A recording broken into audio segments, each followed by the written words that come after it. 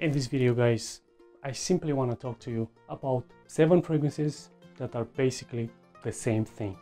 I mean, designer fragrances, fragrances which you can actually purchase from a fragrance store and that they smell almost identical, and if not identical, then most of the time almost identical, and you don't need any 2 of these. If you want something that it's really original, you will have to go for Paco Rabanne's Invictus. Yes, guys, these are all fragrances that are either copying or trying to get the same vibe from Paco Rabanne's Invictus. I don't like Paco Rabanne's Invictus, but at least it's an original. It's a masterpiece, if you could say so, because all these great designer houses are trying to copy it. They're all going in the same direction. So this video is going to be more of a roast towards these other designers. They put very little effort into creating a fragrance. So here we go. Out of these 7 fragrances, the first one is Paco Rabanne's Invictus.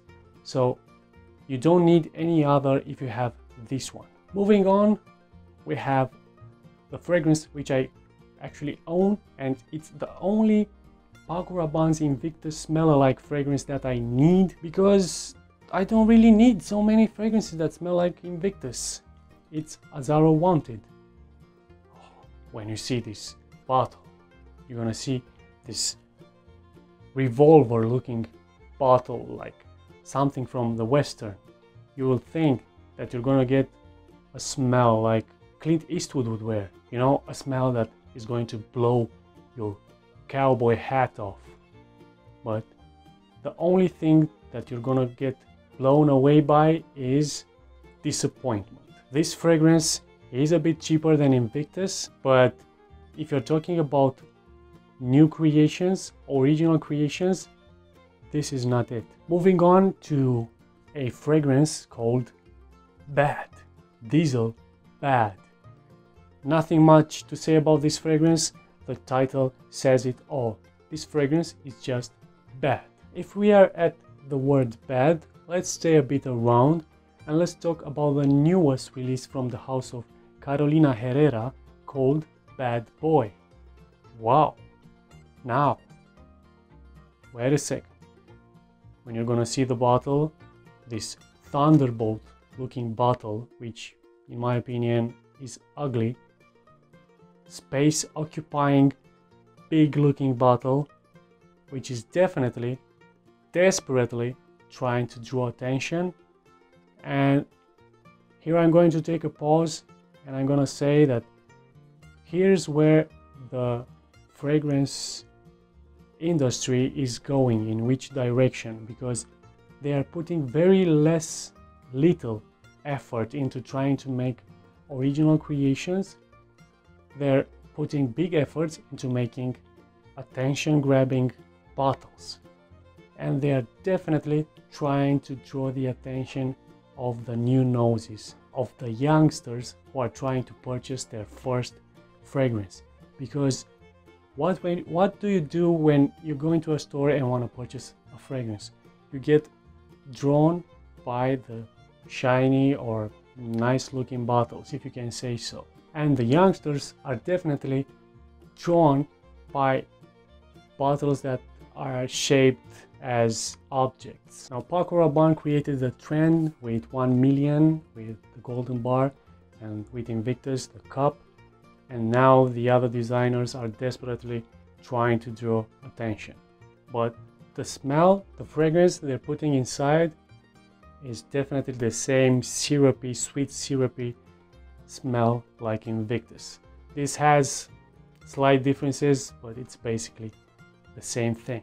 So when you see the bottle, the Thunderbolt, you're gonna think that when you smell the fragrance, you're gonna get struck by thunder, great smelling fragrance. But what you're gonna get struck by is disappointment. The next fragrance is one that I made a video about it recently. It's Davidoff Run Wild. I simply told you, you just stay away from it, don't buy it. It simply smells like Invictus. Now again, when you see the bottle, it's green, ozonic, almost herbal-like. You're gonna think that inside the bottle is life itself, especially if you look at the commercial.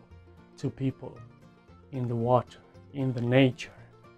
You're gonna think that this is definitely something that smells like nature, like life, airy.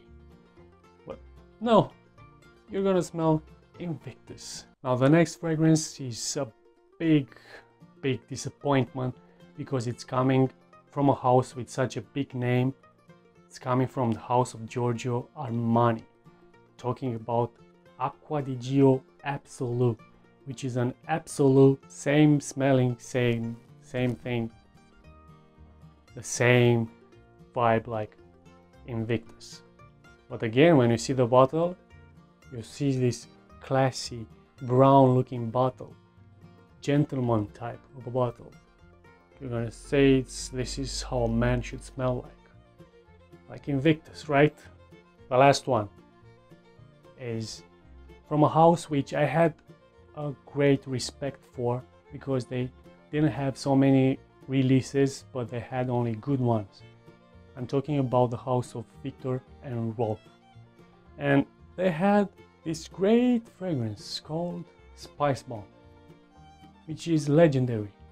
But this new flanker called Night Vision is just, when you see the bottle, you see this almost green elixir type of liquid, which almost gives you the impression that you're gonna get superpowers when using it.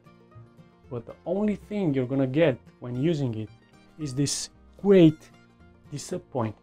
So if you have any other fragrances that smell like this, leave them in a comment below and let's make this huge list that clearly states what is going on with the fragrance industry. All I have to say is that until the next video, just keep smelling green.